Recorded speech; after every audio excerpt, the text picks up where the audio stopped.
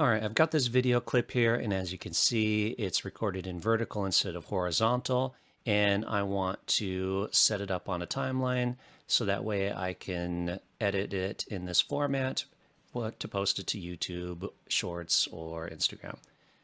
When you're creating your new timeline, right-click, Timelines, Create New Timeline. You want to uncheck Project Settings, go to Format, and then you've got this option here, Use Vertical Resolution. So it'll take whatever format you're using and it'll switch it to vertical. So 1080 by 1920 is exactly what I want. I'm going to hit OK. Now, when I drag that clip onto the timeline, you can see it's already in the correct format.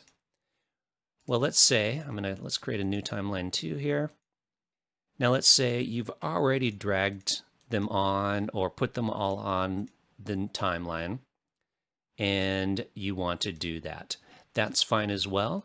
So just select the timeline, right-click, Timelines, Timeline Settings, uncheck Use Project Settings, and you've got that same option of Use Vertical, and now it'll switch it to vertical. So that's it. Those are the two options to change it to vertical if you're working with a vertical video.